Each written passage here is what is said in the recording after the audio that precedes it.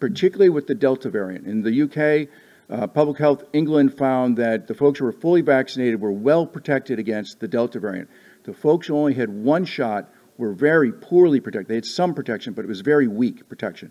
So go and get your second shot. At this point, it appears if you're fully vaccinated, it does not appear that you need a booster. In fact, just last week, some data came out where they looked at bone marrow samples from folks, and they're beginning to predict now that if you got vaccinated with the mRNA vaccines, the Pfizer and the Moderna, now they've not done this investigation with the J&J yet, but with the Pfizer and Moderna, that you've got the cells in your bone marrow that may actually give you very, very long protection, years of protection.